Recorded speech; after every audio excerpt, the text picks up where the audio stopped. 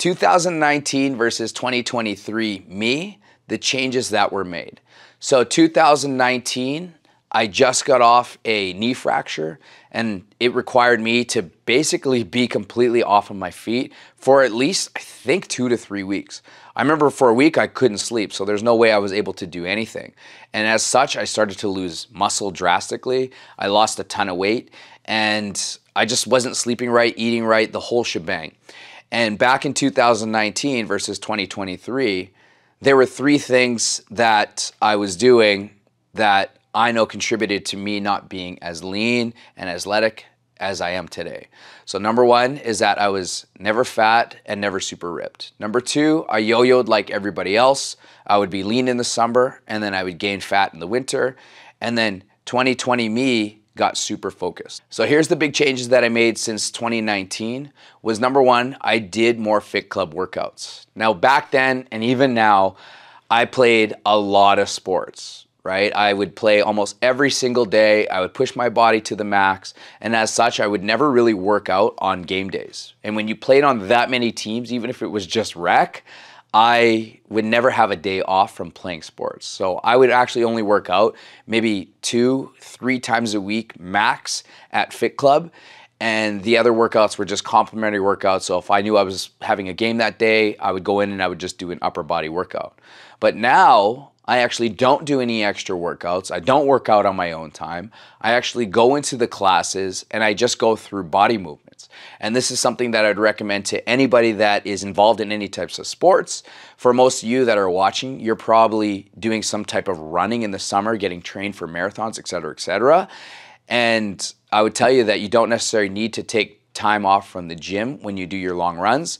The harder you focus on your sport, the lighter you go inside Fit Club. And so for instance, if you normally chest pressed, let's say 40 pounds, okay, then I would tell you to go down and chest press like 15s or 20s. If you normally squatted, let's say 80 pounds on the kettlebell, then I would tell you that you can go down to body weight or even just squat 20 pounders. Now people might look at you and like wonder, why aren't you going hard? Why aren't you lifting heavy? Even the coach would be like, come on, I know you can do more.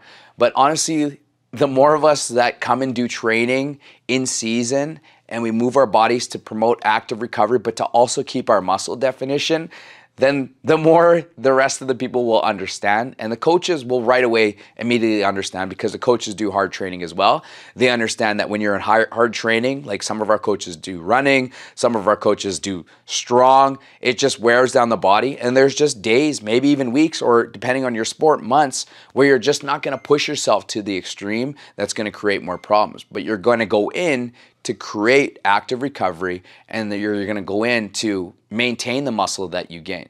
So the number 1 thing that I did since 2019 and 23 was do more Fit Club workouts. Number 2, I contribute a lot of my decrease in body fat focused from the virtuals. Now back then in 2019, it was all about the weights and playing sports. But now I actually incorporate more of the virtual style workouts into our workout plans that we develop at Fit Club. I never used to really do jumping jacks. I would do alley shuffle on the ladder, but I only do it for like 5 to 8 seconds because that's what a sport requirement is. But now we incorporate a lot of these body weight movements, these fast movements where we're just moving our body extreme, pushing it, getting our heart rates up. And honestly, I believe that contributed a lot to decreasing my body fat. So back then I would think, well, my sports would be my cardio and I would just lift heavy weights for my muscles. But now I'm doing more Fit Club workouts where I'm training with weights, but I'm also incorporating a lot more of the body weight style or the HIIT style training into my daily routine. And ever since I've been doing that, I'm still able to pick up new sports, play, at a top level with tennis, do whatever it is that's required of me that I thought would only come from training for sport, but now we just train it for life. And the last big improvement that I've worked on since 2019 to 2023 was the belly burns. Now, I still eat whatever it is that I want, but everything is tracked and my macros are on point along with my calories, which are based on my goals. So what does that mean? If I'm looking to shred down, let's say I want to go on a trip, and a lot of times I'll go to a trip and I'll get extremely ripped, so that I'll put myself in a caloric deficit so then I can go and eat a little bit more on this trip. But if I want to look really good for this trip, then my calories are going to be based on that goal. If I'm looking to maintain my weight and focus on playing sport like I do in the summer, then I want my calories to be at my base so that I'm not losing weight, but I'm also not gaining on any unnecessary weight.